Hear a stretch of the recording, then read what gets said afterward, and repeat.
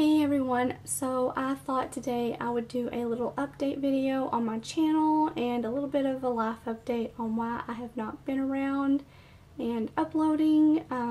If you follow Polish, you probably realize that there was a collection that released and I didn't swatch it, do the live swatch portion of that. You're probably wondering why. So on Instagram, I do put my swatches on Instagram, and a couple of really big nail pages reshared one of my swatches. You know, sometimes it's like a snowball effect. You get one page that will share it, like that has like 1 million, 2 million followers on Instagram, and then some other pages will see that and then they'll repost it. So it kind of got reposted a few times on Instagram. It was I'll put the name of the polish that got reshared on the bottom part of this video, but there were some comments in these big pages comment sections that were talking about my nails and the staining, and it really disappointed me and put me off. Yes, I have stained nails. Yes, they look bad. I know, it looks bad to have stained nails. It's something I'm constantly trying to figure out, what am I going to do to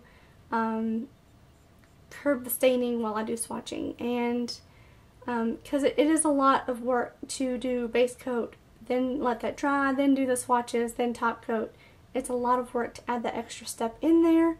So the only thing I think of is to maybe put like a layer of gel down to protect my nail and then do the swatches on top of that.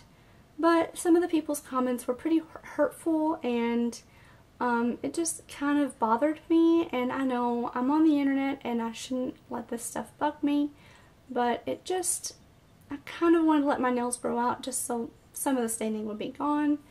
But yeah, that was kind of one of the reasons why I have not been as active on YouTube and doing nail art videos.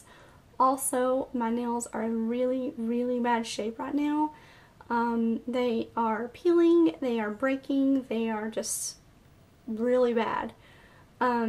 So I've been also trying to figure out how to fix that. My middle finger has a major split down the middle of it, and it peels from both sides, and I don't know what caused that, but it's very frustrating, especially since my thing is nails, and it's disheartening. But I do plan on doing more swatch videos.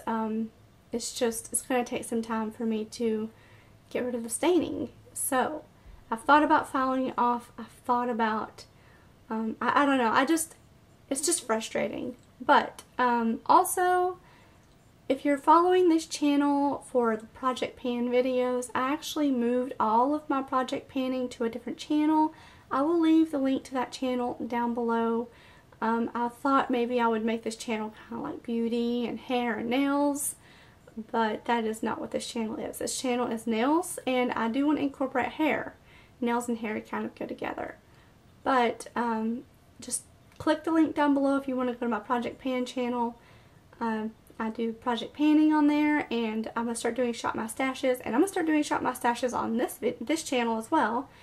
But that is a little update on what's been going on with me and why I have not been uploading as much lately.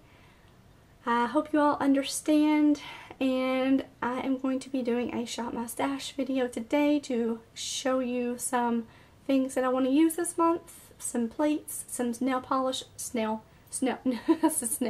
polishes.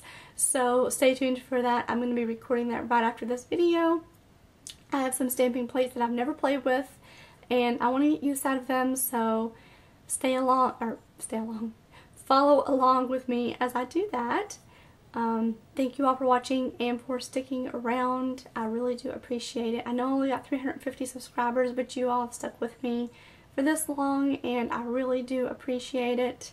I appreciate all your support and understanding, so I will talk to you all soon.